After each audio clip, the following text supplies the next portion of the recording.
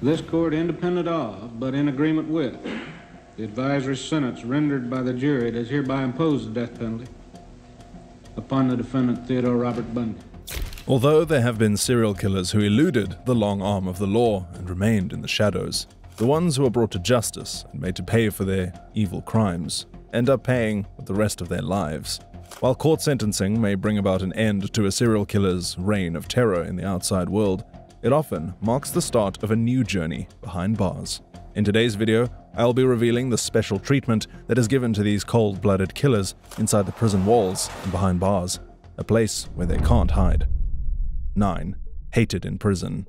One of the first things you will learn about the life of serial killers behind bars is that the vast majority of them are not as terrifying as they were in the outside world. Since they tend to prey upon the weak and inoffensive, they apparently are not dangerous to anyone who can be dangerous back. A serial killer who fits this profile perfectly is Ted Bundy, who yelled for help when he was overpowered by his arresting officer in Pensacola.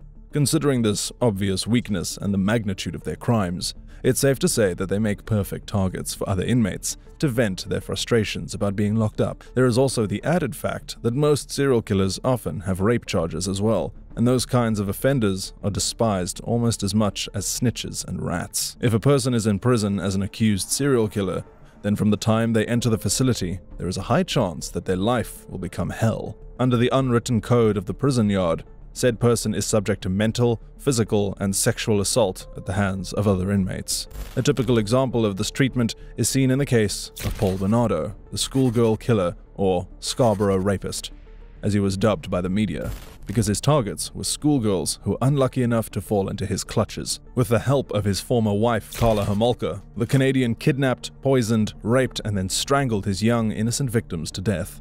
After he pleaded guilty to more than a dozen rape and sexual assault charges and was sentenced to life in Kingston Penitentiary in Ontario, Canada, life in prison was anything but calm or cushy for Bernardo. The schoolgirl killer has been shown the 7 rings of hell by his fellow inmates as he serves his time. It was so bad that a fellow inmate, Carl Hiltz, became a hero in the prison, even receiving countless donations and fan letters because he assaulted Bernardo. Hiltz reportedly hit Bernardo so hard that the man who once terrorized a whole city almost lost an eye. Serial killers in prison are usually marked for death. They know this, the prison officials know this, and most of the inmates know it too. They would pounce in a second. 8. Kept in perpetual protective custody. Since a lot of prisoners themselves were similarly victimized when young and vulnerable, or have either brothers and sisters who were molested or raped too, sharing the same prison yard with serial killers who double as sexual predators is the perfect recipe for disaster. Or in this case, death. There are usually one too many inmates willing to show that they hate people who prey upon the weak and defenseless. And for this, there are no words needed, just weapons and fists. The prison system knows this. The inmates know this, and even the killers themselves know this too. So how are the convicted inmates expected to live long enough to serve their time in prison? Well, most of them are forced into protective custody, because the worst could happen if they are in open view of other prisoners. In general, the prison authorities don't like the instability and craziness serial killers bring to the yard. This is why these killers are usually kept in solitary confinement for their own protection. At least 50% of incarcerated serial killers are said to live out their lives in protective custody. And even though the UN has waged war against isolation, calling it torture, it seems to be the only way to guarantee the safety of these killers. One such killer is Robert Maudsley, an infamous UK serial killer. Robert recently set a world record for the longest time spent in solitary confinement. The notorious killer broke the previous record by spending about 16,400 consecutive days in isolation in HMP Wakefield, according to the Mirror.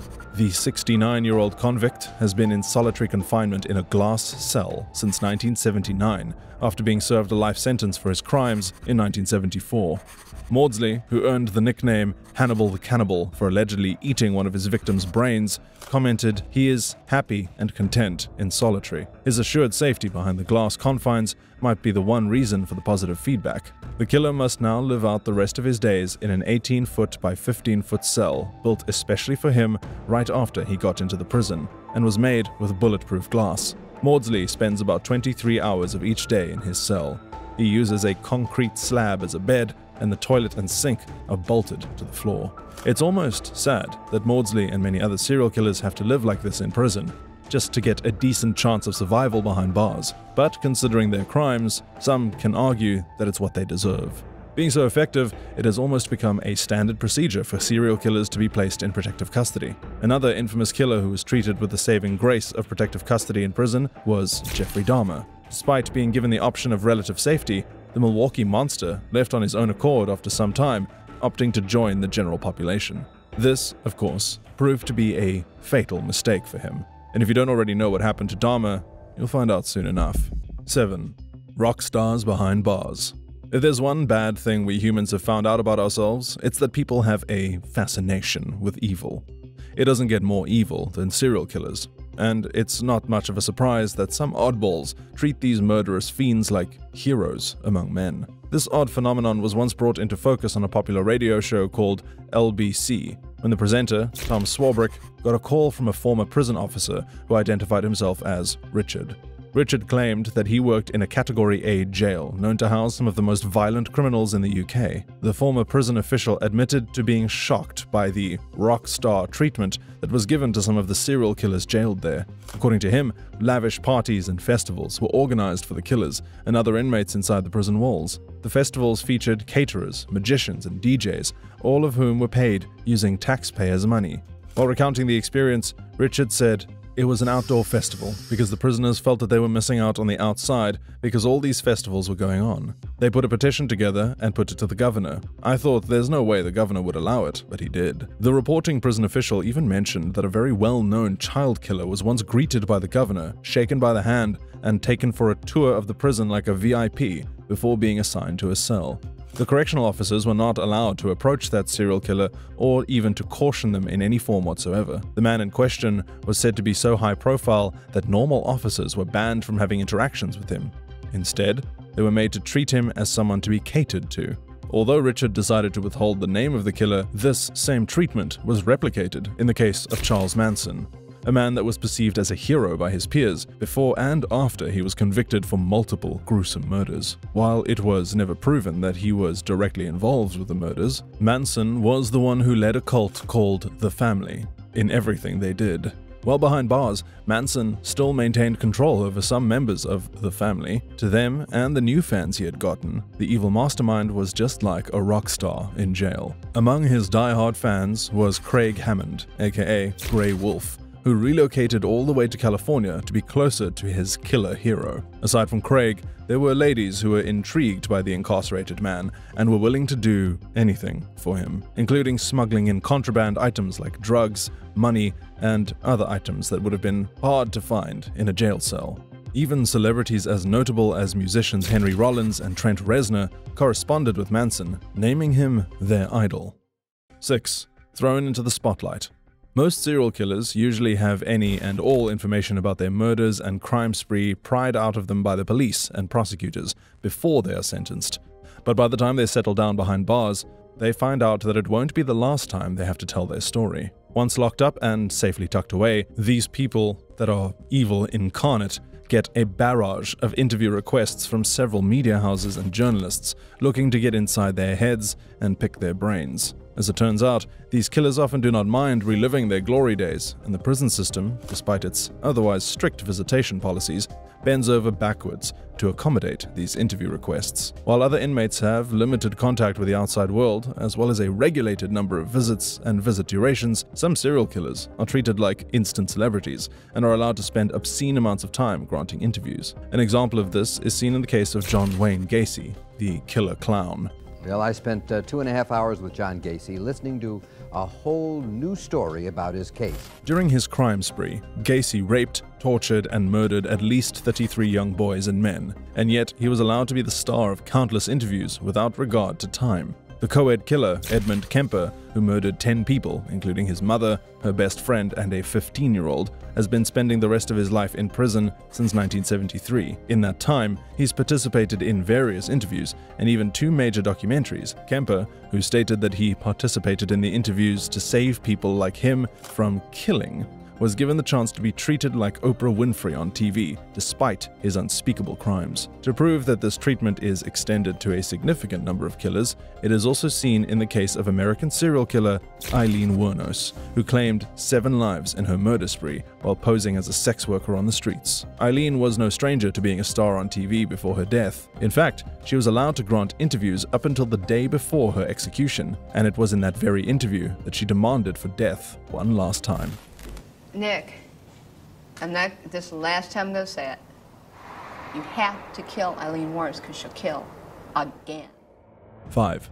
Constant threat to life.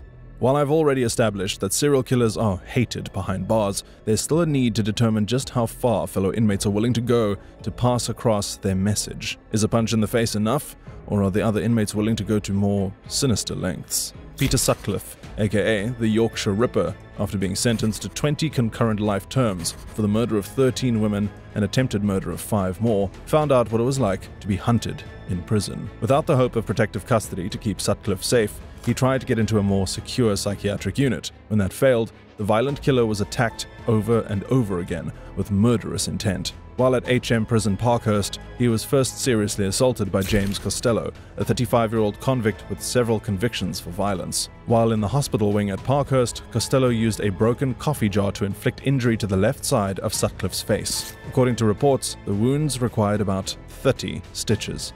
Shortly after the first incident, Sutcliffe was attacked in his room in Broadmoor's Henley ward when Paul Wilson, an inmate who was convicted of robbery, asked to borrow a videotape. During the interaction, Paul attempted to strangle Sutcliffe with a cable from a pair of stereo headphones. On the 10th of March 1997, Sutcliffe lost vision in his left eye, and his right eye was severely damaged when he was attacked yet again by an inmate identified as Ian Kay. You might think that things couldn't get any worse for the convicted killer, but that is not the case, because on the 22nd of December 2007, Sutcliffe was attacked by yet another inmate. Patrick Sereda lunged at Sutcliffe with a metal cutlery knife while shouting, "You raping, murdering bastard, I'll blind your other one." Sutcliffe flung himself backward, and the blade missed his right eye, stabbing him in the cheek. It shows how bad serial killers can have it in prison. But it could always get worse, because sometimes the biggest threat to their lives is themselves.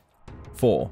Suicide watch. The way it works, people who break the law have to live with the consequences, because sometimes the only consolation the victims of those crimes get is the knowledge that the criminals are paying for what they did. Serial killers, in most cases, get much worse punishments as a result of the magnitude of their crimes. However, some of them would rather die on their own terms than suffer the consequences of their actions. Tiago Henrique Gomes da Rocha, a Brazilian former security guard that was convicted for 11 serial murders, might have been thinking just that when he attempted to end his life in his prison cell a few days after he was caught. Consequently, da Rocha needed to be watched all the time. Our concern is with observing him constantly inside his cell. He has no love for himself, and he has already attempted suicide, said Police Chief Eduardo Prado, who was in charge of him at the time. With the suicidal killer proving to be a continuing danger to himself, it was left to the prison's management to take a very robust and more methodical control of da Rocha's safety. Joseph James D'Angelo, better known as the Golden State Killer,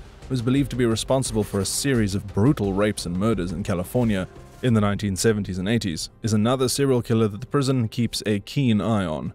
The now 77-year-old convict, who is one of California's most elusive serial killers, is now on suicide watch. It was right after he was apprehended that he started talking to himself. D'Angelo, who was confined to the psychiatric ward of Sacramento County Jail, said little after his arrest, but remained mumbling to himself, which was noticed. 3. The ultimate price. While Sutcliffe experienced unimaginable pain in prison, some other serial killers have suffered worse fates behind bars. Don't think that's possible? In 1994, a high-profile serial killer who was in prison left his cell to conduct his daily assigned task. He was accompanied by 2 fellow inmates. The 3 were left unsupervised for about 20 minutes to clean a shower in the prison gym. The serial killer was discovered 20 minutes later on the floor of the bathrooms in the gym. He had been severely bludgeoned about the head and face with a 20-inch metal bar. His head had also repeatedly been bashed against a block wall. He was pronounced dead upon arrival at the hospital, and that particular serial killer was Jeffrey Lionel Dahmer. Jeffrey Dahmer, became known as the Milwaukee Cannibal when the remains of his victims were discovered in his apartment, some cooling off in his fridge and a large cooking pot. Dahmer was tried for his heinous crimes and sentenced to live out the rest of his life behind bars. But the unexpected happened soon after. Dahmer's sick and twisted sense of humor made him less than likely to make any friends at Wisconsin's Columbia Correctional Institution, where he served his sentence. Dahmer was known to play with his food, sculpting his dinner to look like severed limbs and using ketchup as blood. Some people who are in prison are repentant, but he was not one of them. Those were the words of Christopher Scarver, who decided on November 28, 1994, that he had had enough of the killer's antics. When he and Dahmer were left alone and unsupervised in a gymnasium, Scarver beat the cannibal killer to death with a 20-inch metal bar from a piece of gym equipment. Scarver said, "He started looking for the door pretty quick. I blocked him. He ended up dead. I put his head down." 2. Feared in prison. As the saying goes, even a cornered animal will surely bite back. And it is especially true in the case of serial killers. Not all serial killers are treated like walking targets in prison. In fact, some of them inspire nothing but terror in other inmates. The serial killer of killers, Pedro Rodriguez Filho, was one of those that filled the prison yard with terror. Pedro, or Pedrino Matador as he was also known, was a convicted serial killer that had a rather unique choice of victims. He was a dangerous Brazilian that doubled as a vigilante, with a vengeance for other violent criminals. Pedrino Matador was officially sentenced for 71 murders, including that of his father, but he claimed to have killed over 100 drug dealers, murderers, and rapists. While in prison, the serial killer of killers could no longer keep the streets of Brazil safe, so he opted for the next best option. He took out the trash in prison.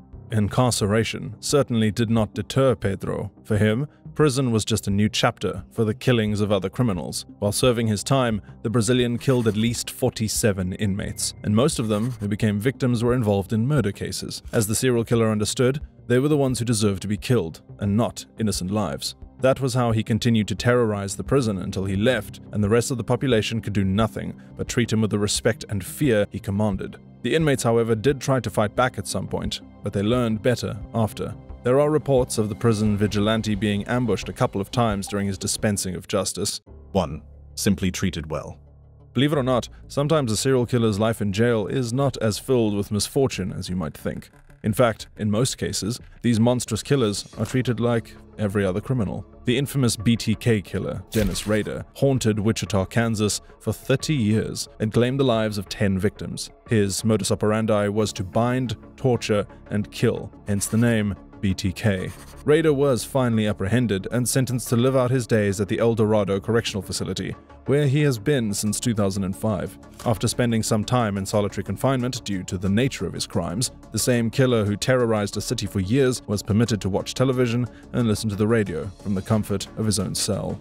In recent years, Rader seems to have gotten used to life behind bars, and even refers to himself as prison pet because of how well he is taken care of, unlike many of his kind. As one would expect, the perks that the BTK killer enjoys have raised eyebrows in the criminal justice system and the world at large. Kevin O'Connor, a Sedgwick County Deputy District Attorney, expressed his concern about this treatment, saying, "We're having a hard time understanding why somebody like this is allowed to earn privileges when all the evidence was presented as to how he can turn what most people would consider being innocent into something evil." David Berkowitz is another famous serial killer that falls in the same category. Formerly known as the Son of Sam and the .44 caliber killer, David killed 6 people in New York City between the years of 1976 and 77, while believing he received the instructions to kill from a neighbor's demon-possessed dog. Berkowitz is locked up in Shawangunk Correctional Facility in New York. Though he could be granted parole, Berkowitz has yet to seek such a choice, preferring to remain in prison, which goes to show that he is quite content behind bars. In addition to having written and published a book,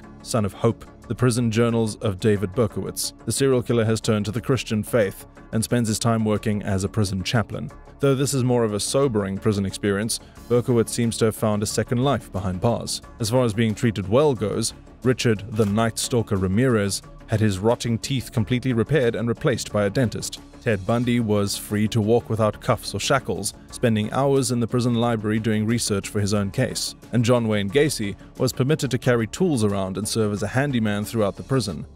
Some of these are privileges absent from the average inmate's daily routine, but it all goes to show that some serial killers are treated well in prison.